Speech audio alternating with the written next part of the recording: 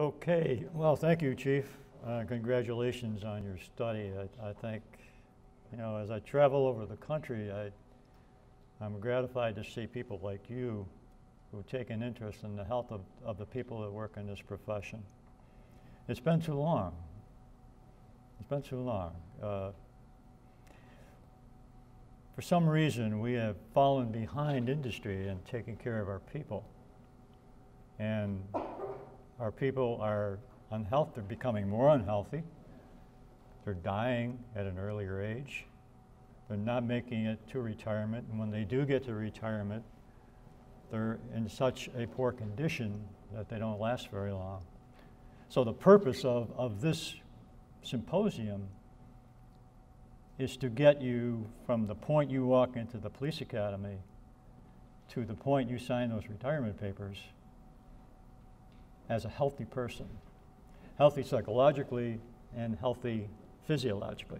And by the way, those things are very closely associated, as we're finding in our research. So I want to talk to you about what I've done and what I've studied.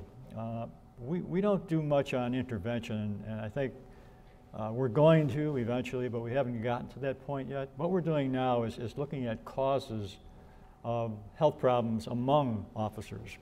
And once we find those things out, we know where we should start to intervene.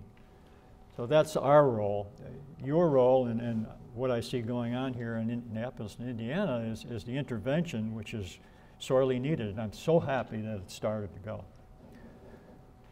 As you know, I don't have to tell you this, that being an officer today is a challenge. I mean, we're high visibility people.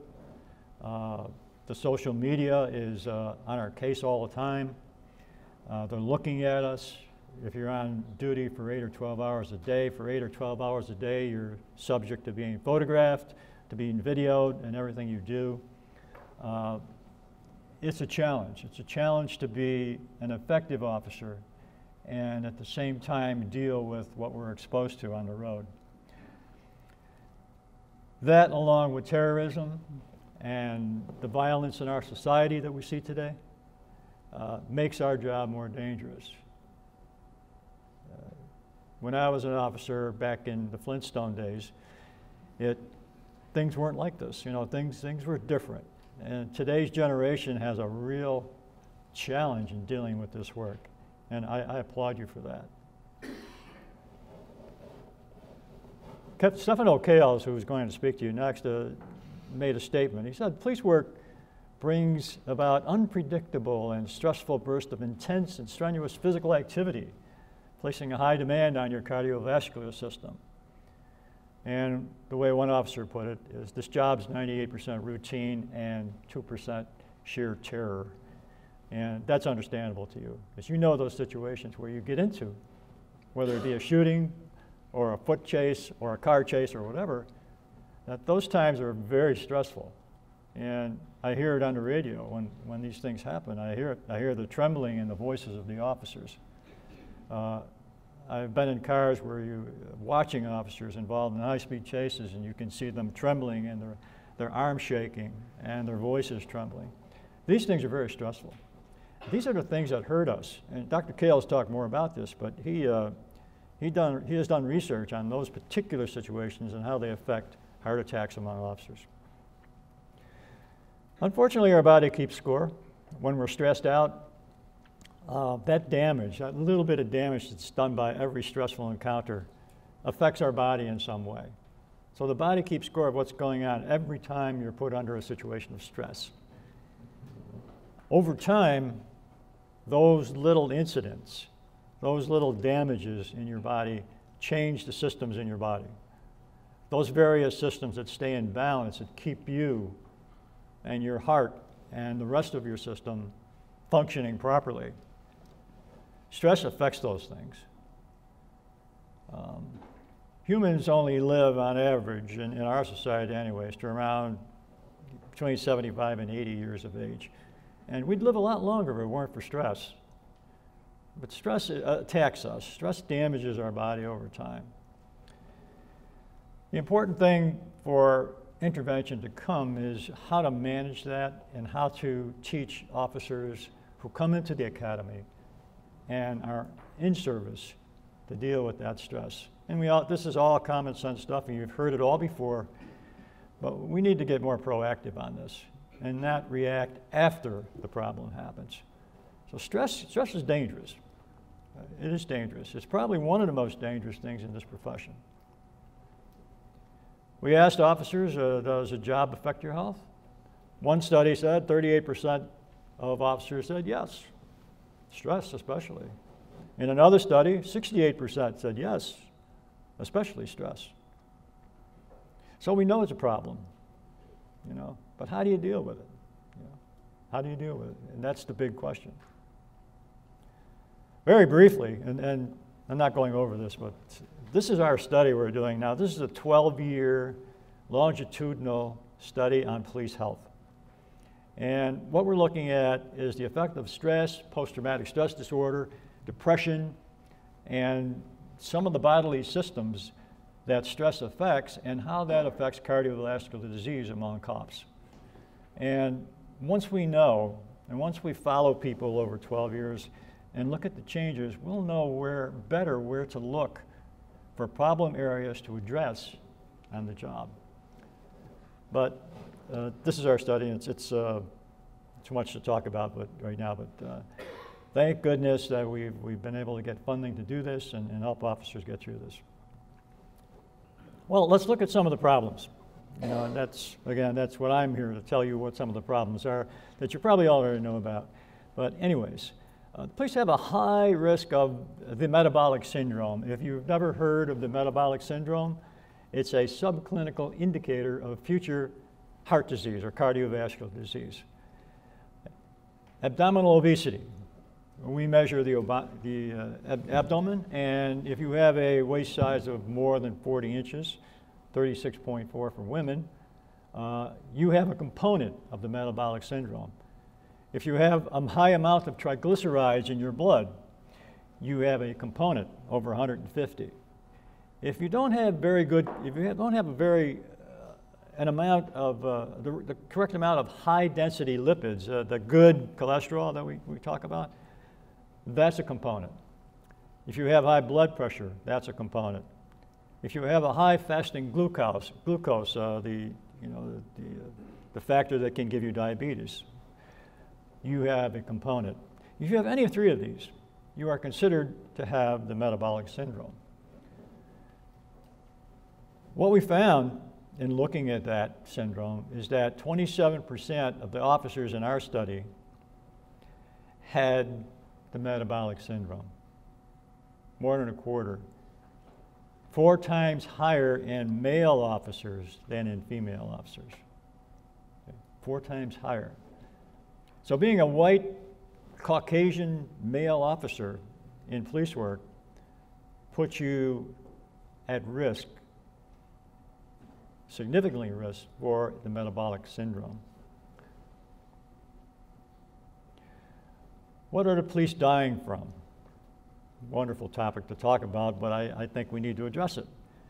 We did a 55-year mortality study on police officers. What that means is we looked at police deaths over a period of 55 years. A long, drawn-out, big cohort of police officers. And we found the following versus the general population in this country, that all causes of death combined, all causes of death, were significantly higher among police compared to the general population. We found that all malignant neoplasms, cancer, combined, were all significantly higher than the U.S. general population. We found that all diseases of the circulatory system, heart disease and other diseases, were significantly higher than the general population. 44% of our sample died of cardiovascular disease in total, almost half. 35% died by age 60, 50% died by 65, 66% died by 70, and 80% died by 75. The earliest death age among our officers was 34 years, very young age to die of a heart attack. The median age of death was 65. And the mean age of death in this 55-year sample was 68 years, 68 years of age. Well, what does that indicate? That indicates that this sample told us that the average age of death among our officers was 68. The average age of death in the general population is much higher than that. It's probably around 78. Okay. So as a cohort, as an occupation, we are dying at an earlier age than those people, those workers in the general population. To me, that's a scary statistic, especially at my age. And it's very simple. I mean, if you take care of yourself, you know, if you have the support of your organization to give you the ability to take care of yourself, you know, you're going to live and have a happy retirement. And that's really the zero-sum game. This figure here is a study we did on life expectancy. And just to give you an example, if you, between the ages of 55 and 59, okay, the person in the general population has about a 1% chance of dying at that age group, in that age group. If you're a police officer, you have almost a 40% chance of dying in that age group. Okay? That line on the bottom, that dotted line, is the general population. That other line going up there is the police population. So you can see how much quicker the mortality rises in police than it does in the general population. You have an increased risk of dying because of your profession. Another scary statistic. And this was part of our life expectancy study that we did recently published in a journal. And again, scary stuff. Well, what does it cost you, organization, chiefs of police, people who handle the money, all of those things, the people that deal with officers? We looked at something called the years of potential life lost in the occupation. How many years did you lose among your officers because of premature death? And as a benchmark, we use the average age of retirement for police, which is around 57. How many people died before that average age of retirement? Okay. Our research suggests that the average years of lost among police was higher than it is in the general population. And most of that loss was among younger police officers. The department's lost 41 years of service, of potential life, for every year for 55 years due to officers' death prior to the average age of retirement. Think about how much loss that is. 41 years of potential life lost. What does that mean to the department? That means that if you lose an officer, you have to hire another one. That means that it's going to cost you a lot of money. You're going to have to train that individual. You're going to lose the experience of the officer who died. And it's just, bottom line wise, it's very expensive, but more than bottom line, the human tragedy of losing police at a young age is even greater than that. Puts a real strain on an officer's budget, on a department budget and so forth, and the loss of very valuable officers. Overweight and obesity, my next great problem in policing. Overweight, if you have a BMI between 25 and 29.9, you're considered overweight. If you have a BMI between higher than 30, you are considered obese. 80% of officers were overweight or obese in our study, in our cohort. 80%. Now, you can't tell me that that's not a problem. To me, I think obesity is probably one of the biggest health problems that we have in our profession. And the question is, why is that? what happens to that officer between the time he or she leaves the academy and gets on the road, does service, and retires? What happens? What sort of training in the academy can keep an officer at a good weight or at a healthy weight over a period of time? What can we do better? Again, back in the old days in the academy, it was, hey, when I went through here, I had to do 50 push-ups, kid. You're going to do 75, okay? Or we ran 3 miles, you're going to run 4 miles, okay? So what happens? It was used as punishment. That's changed in many academies today, but that's the way things were. We need to keep that going. I think exercise and weight maintenance and keeping healthy should be a priority in one's life. We need to make that true, and it starts in the academy. There's just no doubt. Obesity is much higher for police and compared to the general population. It's 40% versus 32%. Okay. The metabolic syndrome, again, looking at the general population now, not other departments. Metabolic syndrome is higher in cops. Good cholesterol is higher. Reduced good cholesterol is higher in police. I think we went over this. Hypertension is higher. Again, part of our study. Cholesterol, not too bad. We were surprised to find it was around 200 on average among police, which is the limit, if you will. Some of the recommendations of various medical organizations think it should be lower than that. 200 is about the line. Okay. The problem was that the good cholesterol was lower than it should be among police. Triglycerides were 4 times higher, and I mentioned that already. Blood pressure is fairly high among police. Again, 27 versus 17%. Milwaukee study showed that one.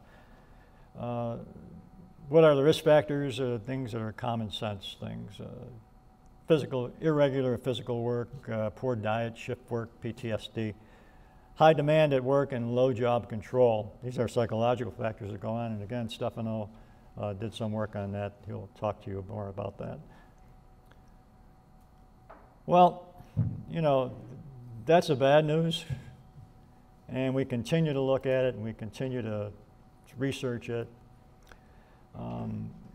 We do work on post-traumatic stress disorder as well, because I feel and I have felt from my own experience as being an officer, a trooper, and what I've seen through the years, and how men and women have suffered from this, that PTSD is a major psychological problem in our job.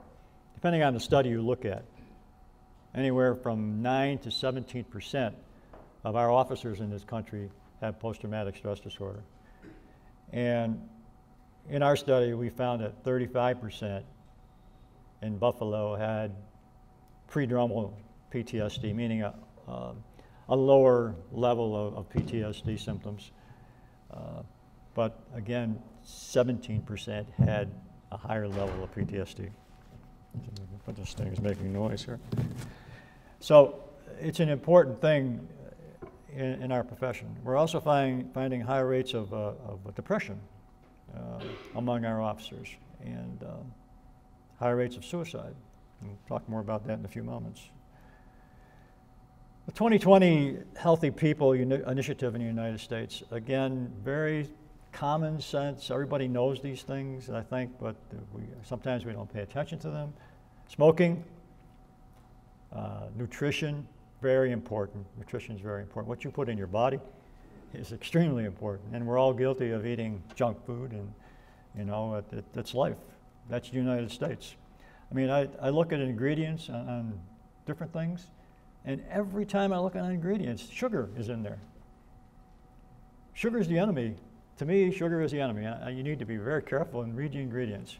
If sugar is listed in the beginning of the ingredients, that means there's a high amount of sugar. Diabetes is now reaching an epidemic proportion in our country. And eating that stuff is not helping. We all know that fruits and vegetables are essential. There are different diets out there that are working. The I can't even say the word, paleothetic diet. There's various other diets that are being tried out there that are very helpful. The Mediterranean diet, Dr. Kales will talk more about that. Physical activity, extremely important. You know that. Reduced obesity, substance abuse. Okay, we know, again, this is our research. We're showing that there's a high degree of problems with alcohol in police work. It's a culture that subscribes to alcohol use, sometimes as a stress reliever, sometimes as a social function thing, but we've all heard of the old story about choir practice, you know, where after midnight shifts, the guys get together at the local bar and suck up a few and talk about the day's activity and go home sometimes drunk. It's a big problem, and we're dealing with it. You know, we have programs for alcohol. Drugs, to some degree, are starting to creep in. Mental health, we talked about PTSD, depression, suicide. There are problems with that as well. Social determinants, including the workplace. We believe in our studies, and we found that the support of the organization, critical. We're all in this together. You know, it's not me on the street against you in the executive committee or chief. It's us. We're cops. We're together. We got to do this together. When you go into departments like that, and you have them here in Indianapolis, when you go into departments like that, you can see the difference in the people in the department. You can notice that. It's fascinating to look at that. And our research shows this. Support is essential. It reduces the rate of post-traumatic stress disorder in the department and depression, and not feeling that you're part of the group. 30 minutes of cardio, again, this is common sense that you've seen all this stuff, and I'm sure you know about it. 30 minutes, perhaps 4 or 5 times a week. Less than vigorous exercise. I can never tell the difference between vigorous and normal exercise because I don't know how you measure that, but I imagine it has to do with the keeping in your target heart rate when you run or when you walk or whatever. But I'm not sure about that. More effective if you spread out.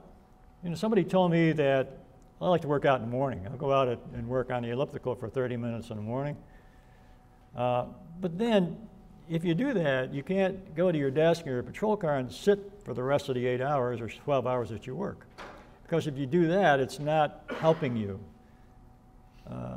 Get one of these Apple Watches that tell you, every hour it tells you, get up and move, get up and walk, okay? And that's a good idea. Get off your chair, get out of your car, walk around a little bit. You need to do that to keep yourself intact.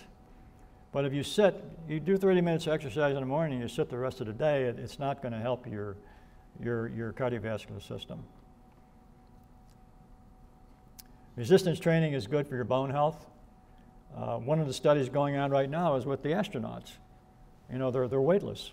So they're floating around in space, and there's no resistance on their bone structure. And they're ending up getting osteoporosis or osteopenia because their bones aren't getting resistance at all. Resistance training helps your bone health tremendously, plus it builds your muscle, and muscle burns more calories than fat does. So that's an important thing to add into your repertoire for exercise. Weight training, lifting weights, and so forth. Balance and stretching is also very good. Yoga works very well, not only for stress, but for stretching and so forth. Look for ways to move, and we've talked about that. And take the stairs. A lot of people at my place where I work are getting standing desks where the desk basically comes up and they stand and they work while standing for a period of time. Again, walk around. Don't sit in your car all day because that's not going to help you out. Cardio, balance, weights, bone density, sports activities. a good way to have fun and get exercise as well. Your diet, good protein in the morning, eat your main meal in the middle of the day because you burn all those calories off by the end of the day. Good carbs, veggies, fruits. Most of us know about this stuff. Easy on the red meat. Chicken, fish are better choices. Omega reduces oxidative stress, and oxidative stress can age you. One of the things they found in the research is that people at a high degree of oxidative stress age quickly. We're thinking of doing a study now on something called telomeres. And telomeres are little dingly things off your DNA which get depleted by stress. And if too many of them get depleted, it ages you quickly. And if you age quickly, you die quickly. So we're going to look at the association between stress and these little telomeres at the end of your DNA system, and to see what effect that has among police officers.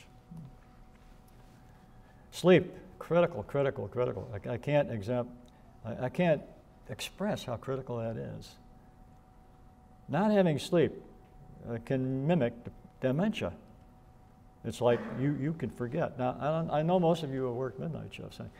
I have too. In fact, I worked nights for 8 years, and you can forget things, and that can be dangerous.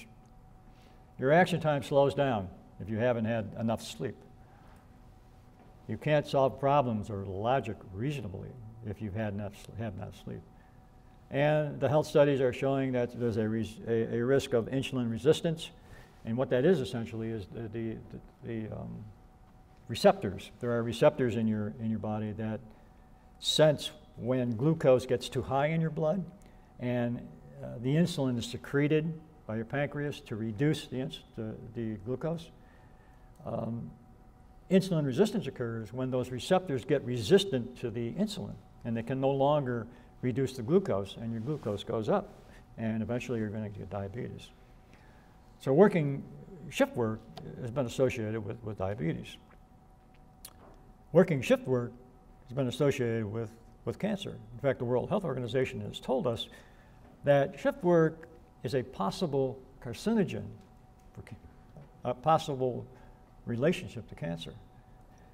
The Nurses' Health Study done in the United States found that nurses who worked shift work for 18 years had a significantly higher rate of breast cancer than those who worked day shifts. So there is some evidence out there. It's not clear, but there's evidence out there that shift work may be associated with cancer increase. Adults require about 7 or more hours of sleep a night. Again, shorter than 7 hours, and this is the joint consensus statement of the American Academy of Sleep Medicine. Shorter sleep duration has been linked to heart disease, obesity, diabetes, and a lot of other things as well, and safety issues. There's an interesting comparison done here between alcohol and sleep loss. If you have lost 8 hours of sleep, in other words, you got no sleep at all, that's equivalent, in terms of reaction time, that's equivalent to 10 or 11 beers and equivalent to a blood alcohol level of 0.19. So if you go a whole day without sleep, you're around a 0.19 BAC in terms of reaction time, in terms of how you react to things. If you've lost 6 hours of sleep, you only had 2 hours of sleep that night, you're about a 0.10. If you've lost 4 hours of sleep and you had 4 hours of sleep that night, you're about a 0.095. And if you only lost 2 hours and you lost 6 hours, you are a 0.04. So it's essential that officers get a good night's rest. Now, sometimes this is impossible. And again, just relying on my own experience, working nights, 2 hours later, got to go to court, got to go home, got to fix the refrigerator, it broke, the washer's not working, got to take care of the kids, got to get them to soccer practice, okay, get the family going, maybe go to dinner with my spouse, go back to work that night. So how much sleep did I get? 2, 3, 4, 5 hours, go to school. Okay. That's the candle burning on both ends that police officers do. And it's unhealthy. It's unhealthy for us because it's going to hurt us physiologically and psychologically. Inflammation of the arteries, we're finding this in our study. We study arteries with ultrasound, and we can look how well arteries respond when we block them. We occlude them with a little sleeve here on the arm. And we release the cuff, and we watch how well the artery expands. Well, if it doesn't expand very well, it's not very healthy. So our officers who work night shifts had less expansion of their arteries. They weren't as healthy as those people that work day shifts. So we're looking at an association here between being up all night and having circadian disruption affecting your arteries, your cardiovascular system. Disruption in eating patterns on night shift. Where do you eat at nighttime? There's nothing open, you know. Maybe a greasy spoon where the mice run through the butter. Maybe there's something like that where you can go have eggs cooked in 2 pounds of grease or whatever. Maybe that place is open if you're lucky. If you're lucky, you have a place open that has decent food. But we use the Hutchinson Cancer Diet Research Survey to look at our diet among our officers.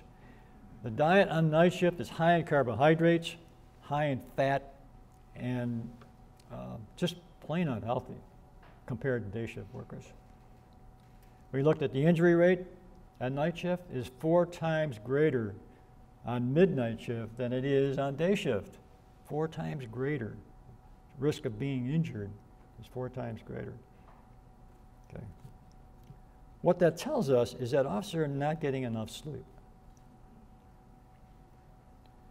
What can you do? Go to bed the same time every night. I know that's hard to do when you're in night shift, and rise the same time in the morning. You know, that's a good suggestion because that gives you continuity, it gives you balance, it gives you the ability to keep steady in your sleep. Quiet bedrooms, dark, relaxing, not too hot or cold. Room darkening shades if you work nights. Turn off TVs, computers, mobile devices, and so forth. The effect of light, it's interesting, wakes you up. You know, if you got a TV on, like, you know, a 40-inch screen or something, and you're watching it and you're trying to go to sleep, it's not hard. It's going to be hard to go to sleep. And the reason is that the hormone melatonin is secreted when your body's starting to slow down and ready to go to sleep. Light, melatonin is a correlate of darkness, okay? So if it's not dark, the melatonin's not going to kick in, and if the melatonin's not going to kick in, you're not going to go to sleep, okay? A lot of people take melatonin to try to get them to sleep. So having light, and in fact, some of the therapy that they're using now for keeping people awake on night shift is light therapy. Having bright light in a room to keep them awake, okay? But if you want to sleep, you know, you can't have a lot of light in a room. So turn off things like TVs and so forth. Avoid eating a whole bunch of food and drinking and smoking and all those other things before you go to bed. So it'll keep you up all night.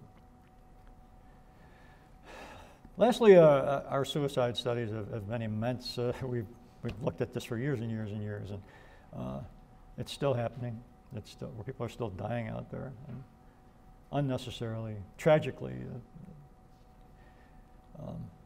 A study done by the Badge of Life, and this is not pure science that this group's doing, but it's an estimate or an indicator of what's going on. California had the highest suicide rate.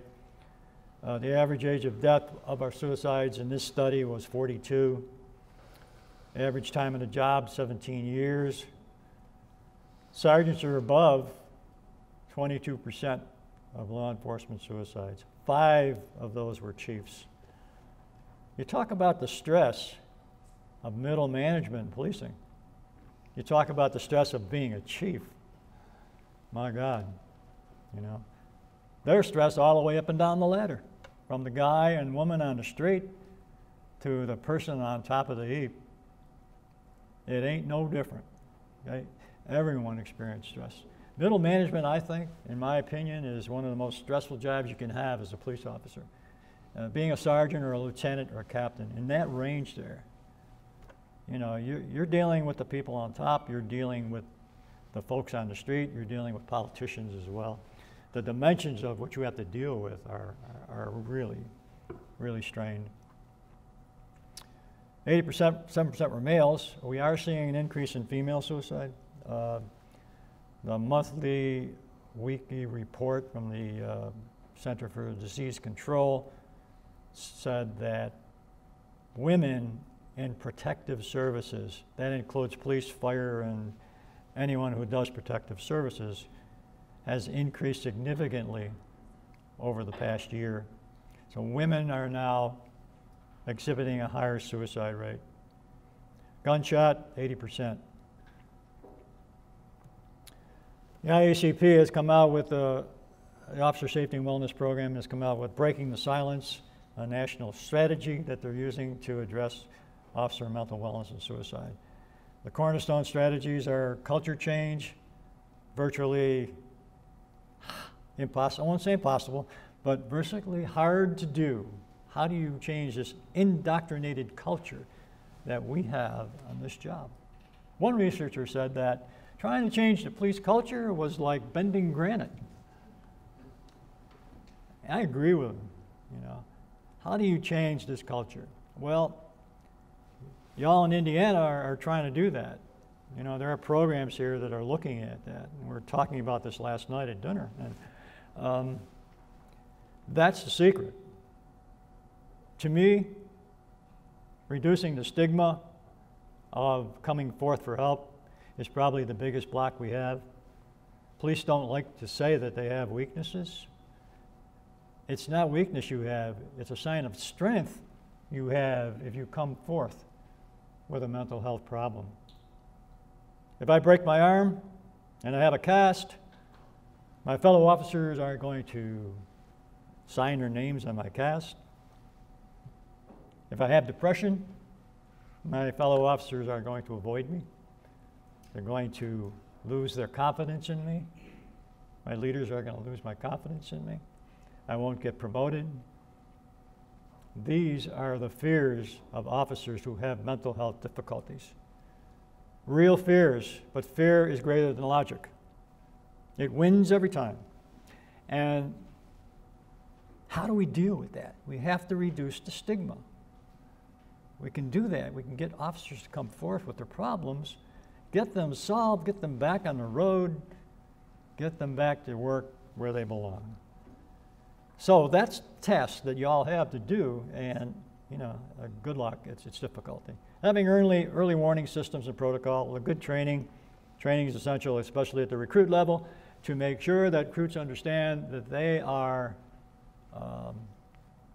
their exposure may lead to mental health difficulties like depression, like PTSD. If they have problems, let's address them. Let's address them. How to respond to suicides in departments, we've seen problems with this. Depending on how and where the suicide and how the suicide occurred, a lot of departments don't have policy on what do you do? What do you do if there's a suicide in your department? Do you have a military funeral? Do you go in uniform? Do you not go at all? Do you go in civilian clothes? Do you go on duty? Do you go off duty? Is suicide a different type of death than a police homicide or an on-duty death? Something to consider. You know, and again, it depends a lot on how and why the suicide occurred. But there needs to be some sort of policy in place to deal with that. I like Dr. Kerry Kuehl's someone I've talked to about this, and his approach to intervention was this: let's do it as a team. Okay? He's demonstrated that working as a team works better because officers, number one, start competing with each other. Number two, they keep each other in check as far as health goes. And number three, they can all look at their progress together and enjoy that. So the team format, according to Dr. Kuehl, says it helps each other stay away from the donuts and take the stairs instead of the elevator. Okay? The SHIELD program was a program he started up. And it's worked very good. There were 4 goals, again, very common sense. Physical activity, saturated fat, trans fat reduced, fruits and veggies, energy balance, and normal body weight. Those were the goals of the team. Now, if you didn't meet those goals, you caught hell from the rest of the team, okay? So it kept each other in check, and basically it worked very well. Rather than an individual trying to get an individual to try to improve their health, the team, essentially as a group, lent support and lent a check mark to get you to continue your program. You discussed the goals. There were questions to answer out loud. You had to profess out loud. You had to weigh in, and it's positive. It's positive, perhaps a way to make a life change and change your habits. So there are ways to do this. Oh, I forgot to mention, we recently got a grant from the National Institute of Justice and to study the effects of post-traumatic stress disorder on the ability of you to make a decision on the street. And it turns out from our pilot work that, and what we do essentially is we do brain scans on police officers. And what we found out recently is that if you have a high degree of post-traumatic stress symptoms, that you're going to have difficulty in making a decision. And this is a lab experiment, okay? But what it equates to is that if you have a high degree of PTSD and you're out on the street, you cannot recognize the difference between acting and not acting on a particular situation. And that's what our study showed. We call it a no-go study, a no-go response. You either go or you don't go. And we set it up in a lab where they recognize something or they don't recognize something. So equate that to the street. You're in the street and you have a situation and you have PTSD. You're going to have difficulty in discerning what's good, what's bad, what's dangerous, what's not dangerous on the street. So when we finish this study, and it's a 3-year study, we're going to try to determine, number one, what is that effect on a larger basis than we have? And number two, what can we do to deal with that? And there's a certain type of training where one can deal with to increase cognitive, what we call cognitive flexibility, even under conditions of strain and stress, how to improve that. And that's something we need to work out and haven't got to yet, but that's our next goal. We are now continuing our 12-year mortality study, our 4-year cardiovascular study in stress, and we want to go into 16 years. We want to look more into shift work because it seems to be very deleterious. You know, circadian disruption of the body is very harmful. And you combine the disruption of your sleep patterns with stress, and it has a synergistic effect. You know, together those things really hurt your body in the long run. So my advice is get better, get well, listen to those programs you have here, which are great. Indiana is one of the leaders in wellness, and you got it right here. You got it right here. You can have a happy retirement. You know, I've had a great retirement. I enjoyed it. As one officer told me, he says, you know, I want to take the state for everything it's got. You know, he said, when I retire, I want to live a long time. I want to enjoy my pension. I deserve it. I put my life on the line for 20 to 25 years. I deserve a retirement, and I deserve a healthy, happy retirement with my wife, with my grandchildren, and the rest of my life. And I totally agree with that. So God bless you. Take care. There are people out there who do care about you, regardless of what you see in the social media and the press. the majority of people in this country are on your side.